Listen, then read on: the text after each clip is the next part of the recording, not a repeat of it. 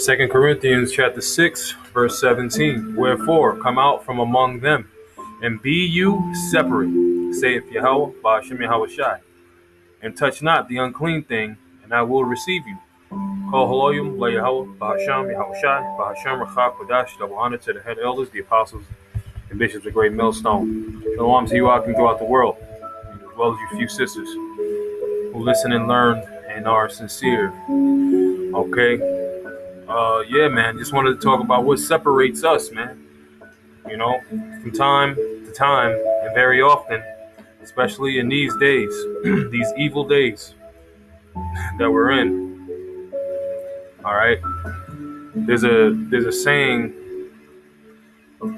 that I came across, and it goes, knowledge is void without the application. So, being that the Lord has brought us into his marvelous light, all right, his glorious secret place of knowledge, wisdom, and understanding, it's very important and imperative that we follow the script as he told us to follow. And one of the things that he told us is to be separate. All right. So what separates us from the world? All right. And it's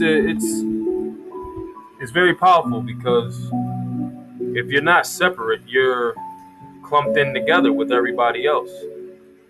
Okay. So if you're walking according to, the ways of the world, you're not going to be separate. All right. You're actually going to be a hypocrite. Okay. So knowledge is void without the application. Wherefore, come out from among them and be you separate, saith the Lord Yahweh Ba'ashem Yahweh Shai, and touch not the unclean thing, and I will receive you. Okay. Yeah. That means talking and walking. All right. Talking the talk and walking the walk, man. All right. It's our intention as servants of Yahweh Ba'ashem Yahweh Shai in our respective lots to not go ahead and do what the world, especially, all right, which is the world is under a wicked, evil, satanic vibration, tells us to do. All right. You see, they're telling and they're mandating, these jabs.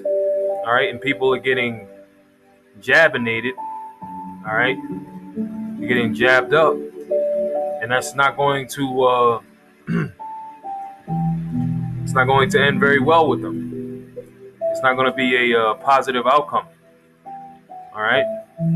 So it's very important that in all aspects, and of course, use wisdom and don't be over righteous. But when it is coming down to the wire, where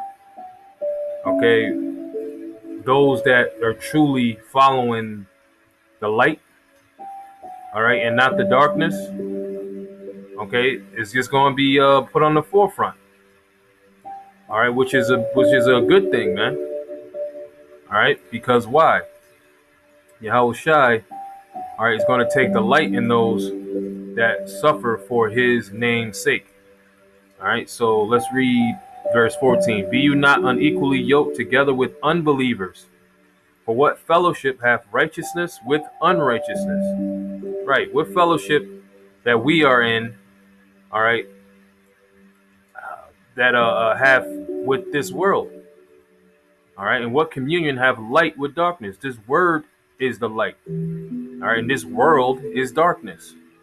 This current world is darkness, because it's ran by the rulers of darkness. And what hath Hamashiach with Belial? All right, and Belial means in the Hebrew to be worthless, vain, good for nothing. That's what this world is. Sons and daughters of Belial.